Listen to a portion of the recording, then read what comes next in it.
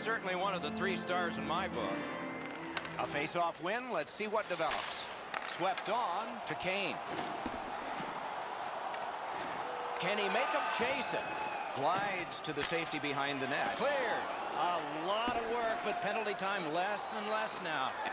That one counts. He put it in himself.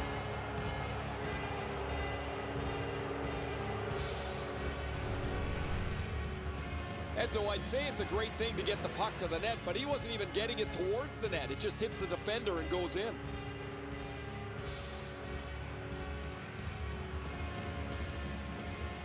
We have passed the 10-minute mark of the 3rd period.